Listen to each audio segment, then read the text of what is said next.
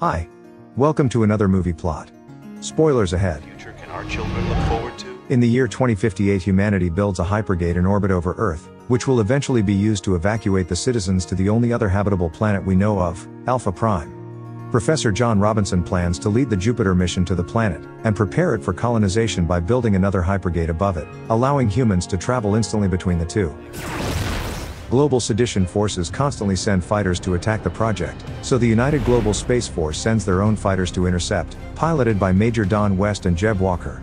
They intervene, and after a quick space battle, West defeats the first.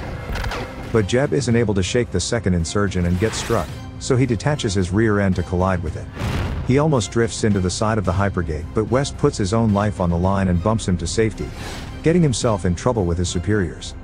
John's family are also his team: his son Will, who is in charge of robotics, his wife Maureen's in charge of life sciences, and his mechanic daughter Penny, who is 10 years worth of savings going to waste. John has been given a last-minute replacement pilot for the mission, Major West, as the previous one was murdered in his apartment last night. West is told that Earth only has 2 decades worth of resources to survive on, and although John doesn't like West's shoot-first attitude, he decides he's the right man for the job after hearing what he did for Jeb. Being a fighter pilot, West has never flown anything like the Jupiter 2 before, and meets John's final child and crew member Dr. Judy, who thinks little of West while he thinks the world of the doctor. Back at home, John sees that Will is attempting to build a time machine, having won a school project with the prototype. Medical expert Dr. Zachary Smith was bribed by the global sedition to assist in the late pilot's murder, and is given the task of sabotaging the Jupiter mission once again. He sneaks aboard the Jupiter in cargo, and reprograms the ship's robot to wake up 16 hours into the flight and kill the Robinsons.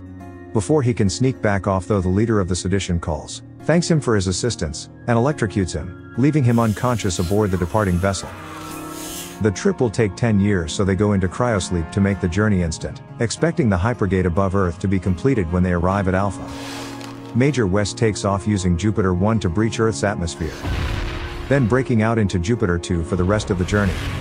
He joins them in sleep, having wasted 8 years of training and over 50 combat missions just to take a family on an interstellar picnic. Smith wakes to find that Jupiter 2 has already departed Earth, and did so 16 hours ago.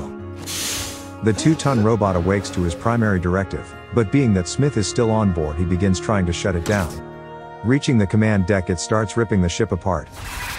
Unable to stop it, Smith wakes the Robinsons and runs off to hide.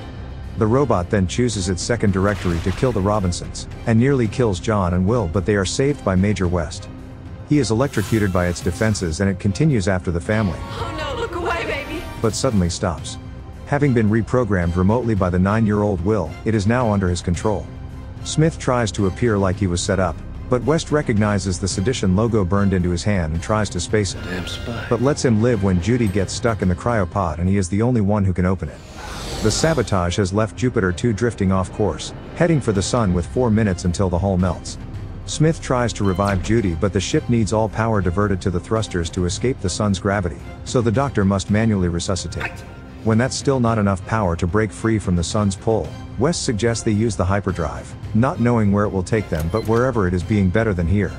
They activate the drive, going straight through the sun, popping out in the middle of nowhere.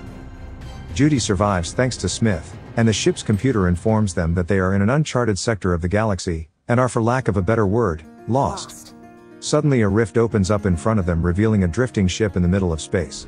They approach to find it's a UGSF ship called the Proteus, and decide to go aboard to look for any signs of life.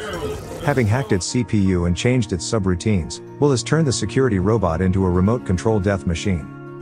Bringing Smith to keep an eye on him, the crew dock the ship and send the robot in first, finding that the Proteus's computers respond quicker than anything they've ever used. Biological matter blocks holes throughout the ship, and non-operational robots many more years advanced than Will's lie inactive. Come on, Dr. Smith. At the command deck, they find signs of a firefight, and a recording of an older-looking Jeb in distress. Having been promoted to major, he documents that they were on a mission to find West, as his friend would do the same for him. They learn that an alien ship had attached to the Proteus carrying unknown eggs, and Smith sneaks a command module from a robot into his pocket. Reaching a hydroponic room grown out of control for decades, they find an alien stowaway that acts like a monkey and takes a liking to West. Another computer shows them star constellations that no human has seen before, and a route straight to Alpha Prime. waking on the outside of the ship and making their way through the organic matter sealing the Proteus. Carnivorous silicon-based spiders begin to swarm the crew. As they flee back to Jupiter 2, Will takes up holographic controls to make things easier, and holds back the creatures until they reach the doors. Major West takes over holding the spiders back with $1 million worth of weaponry, wishing he could trade it all in for a can of bug spray. While Will uses the robot as a battering ram to get onto their ship. West sprints back and jumps on board with the robot being used to plug the hole. Keeping the spiders back until they can get the doors closed, Smith gets scratched by one of the little buggers, and the robot is destroyed by the spiders. The relentless arachnids continue to pursue them into space. So West overloads the Proteus's engines, and despite John's objections he destroys the ship and annihilates the spiders. The shock wave from the explosion damages the Jupiter 2, sending them hurling down to a nearby planet where they crash land into the surface. Twice. Smith works on the control module as the spider scratch begins to spread, while Penny names the alien monkey Blarp since that's all it ever says, though it eventually learns more English. On the mysterious planet they locate a radioactive material with which to refuel the Jupiter 2. However, it lies in the center of another strange warp zone just like the one they passed through in space. The wormholes are sending the crew through time. Already being in the future they worry that the ones surrounding the fuel source could push them even further. Will suggests that maybe they aren't natural, since his time machine would have the same side effects if ever he gets it working. So Major West and Professor Robinson venture into the unknown in search of fuel, while the ladies stay back to repair the ship and Will works on repairing the robot. Not long into the journey West finds the remains of a rusted Jupiter 2, before being shot in the back by an unseen assailant. When John gets struck and knocked out as well, the shooter reveals itself to be Will's robot, having long since been repaired and improved. As smart as Will is, Smith fought in the Millennial Wars and uses his wits to convince the child that his father could be hurt, so the two go together into the bubble in search of him. While in there Smith comes across the graves of Will's entire family, having been dead for many years. They reach the center of the distortion and find another version of the Jupiter 2 laying in ruin, so Will relinquishes control of his pistol to Smith who immediately turns on the trusting child. Never trust anyone. John wakes to find himself aboard the ship, hearing from an alternate future version of his son that his father left and never returned to him, and that the family stood no chance without him as Proteus spiders descended from space and killed the women. Future Will has constructed a full-fledged version of his time machine with the Jupiter 2's power core, wanting to use it to go back to the day they left Earth and stop the launch. His father argues against it, worrying that the distortion could be brought back to Earth if he does, but Will doesn't care as he just wants to see his family again. Smith suddenly walks in with young Will, at gunpoint, using his stolen module to take control of the robot, and demanding to use the machine himself to go home.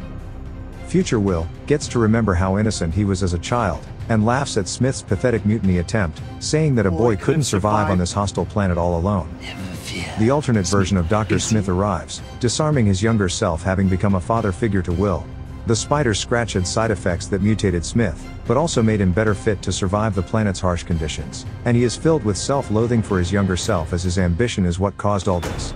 He throws himself off a ledge and tells the robot to take the Robinson family away, while he and Future will begin preparations for their return to Earth. Young Will speaks to the robot's emotional AI, having been something that he implemented into it when repairs were made. He convinces it that they are still friends, and it rips the hijack module off. Major West takes Will and the robot back to their ship, while finding a still-breathing Smith on the way and being a good Samaritan. Now that the machine is finished, Spider Smith reveals that he was the one who killed the Robinsons, keeping Will alive just long enough to finish the device. He exposes himself having transformed into a giant spider-human hybrid, seeing himself now as a god and planning on spreading his spider babies across the Earth, throwing Will into the portal. John shows up with a dagger his son had hidden in the robot and begins to battle Spider Smith, cutting open his egg sac. Since they witness them eat their wounded on the Proteus, the babies spill out and consume Spider Smith, allowing John the chance to shove the monster into the unstable edge of the portal and incinerate him. He sees his future son still alive, and instead of returning to his family he saves his life. The time bubble has made the planet unstable and it is violently breaking apart. West arrives back and tries to escape with what fuel they have, but without enough power to reach escape velocity. The stranded John Robinson watches on as the Jupiter 2 is hit by debris, and his family explode in front of him. All Future Will has ever thought about is making it back to Earth, but seeing how much his dad cares about his family he reprograms the time machine, pushing John through it to the Jupiter just before it took off. Only having enough power for one person, Future Will is left on the doomed planet asking them to remember him. Rather than attempting to escape into the atmosphere, John commands Wes to pilot the ship through the planet's core, enabling them to use the planet's gravity to propel the ship out the other side. Robinson's plan works perfectly and they all survive. But the collapsed planet forms a black hole that begins to suck the Jupiter 2 in. Having downloaded the advanced star charts from the Proteus and with no other option, the Robinsons must once again activate the ship's hyperdrive to escape, entering the coordinates of Alpha Prime and launching themselves into hyperspace. Cool. And the movie ends.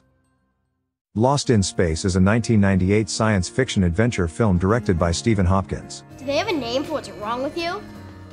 Starring William Hurt, Matt LeBlanc, Gary Oldman, Jared Harris, Lacey Chabert, Mimi Rogers, Jack Johnson, and Heather Graham. The plot is adapted from the 1965 television series of the same name, and itself is inspired by the 1812 novel The Swiss Family Robinson by Johann David Wyss. Sorry. Over 3,500 names are listed in the end credits, including Gary Oldman twice.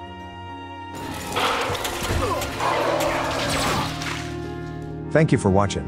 Subscribe for more.